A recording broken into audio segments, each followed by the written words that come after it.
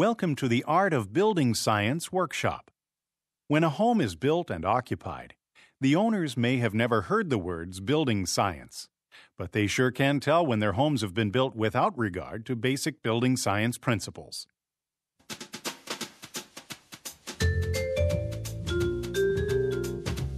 This isn't even funny. You see, I grew up in an old, drafty 4-bedroom house. So when I could finally afford my own home, what did we buy? A new, drafty 4-bedroom house. We moved in, and we made the room over the garage the baby's room. Put up this cute border. Rows of Pooh Bears eating honey. It was like out of a magazine. Then the winter came, and it was the coldest room in the house. I used extra blankets, but I mean, that isn't right. I don't understand. We downsized from the big house to the cozy retirement community to save money. But you know what? My energy costs, they're just about the same. I don't get it. We like to entertain at home, so we always wanted a home with a great room. Fireplace, den, kitchen, TV entertainment setup. It's a not-so-great room. Yeah, that's right. The windows do sweat, and we've even had the builders come out to make certain adjustments, but... But they still sweat, and I have dirt marks around the window frames. The builder said, "You'll get used to it." I said, right to his face, I said, "I sit in this room right in the same spot every day, and I'll never get used to it." I can't understand how they promise lower fuel bills, and then you move in and... surprise! I'm a little disappointed in the way some rooms are too hot, some rooms are too cold. I mean, I walk through the house, putting on a sweater, taking off a sweater, and then there's the sweaty pipes. I told the builder for $280,000, you'd think they could do a better job. It's not rocket science, you know. It's building science. Welcome to the Art of Building Science workshop. It's not rocket science.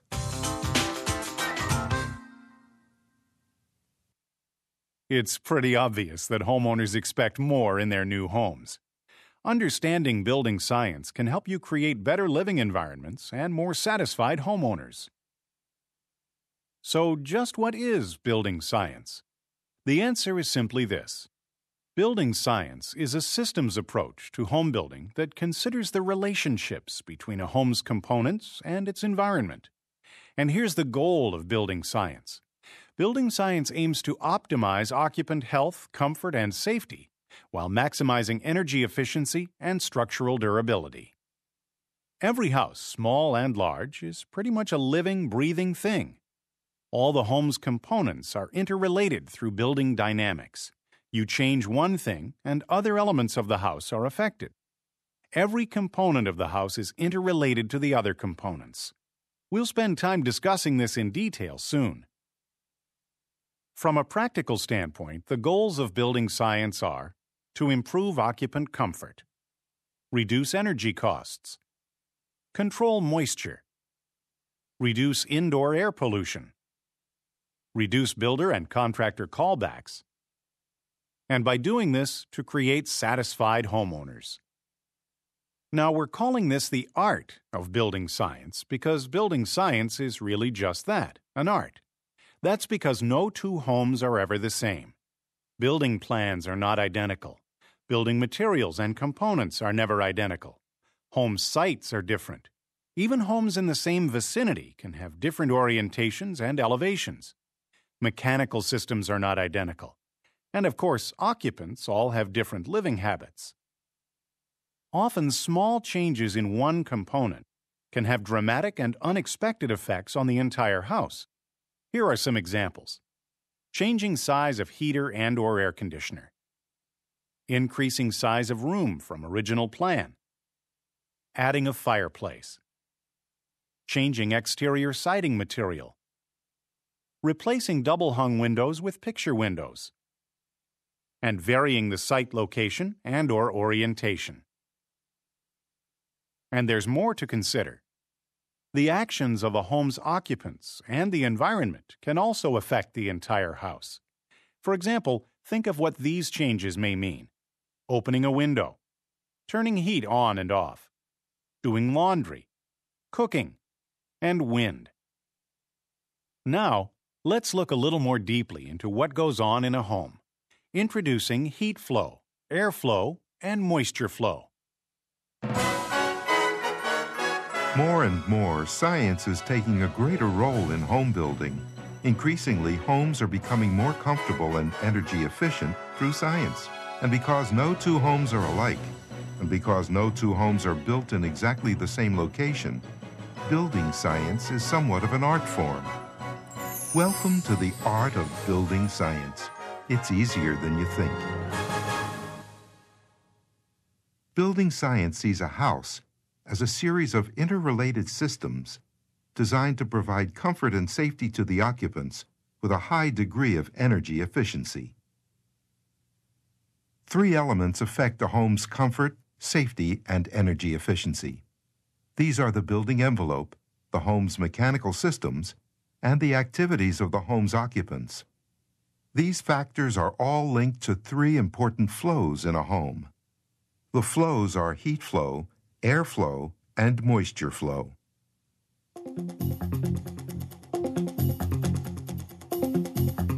The building elements that define the envelope include the exterior walls, the foundation, windows and doors, and ceiling.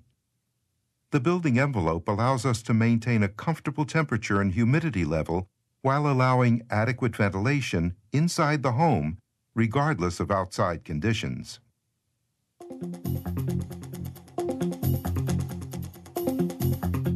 The mechanical systems include such things as the heater, the air conditioner, water heater, washer and dryer, ventilating fans, and so forth.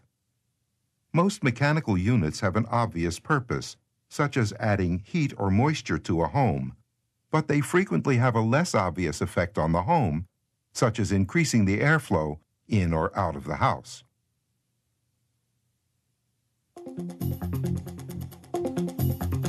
The occupants include all the living things such as people, pets, and plants.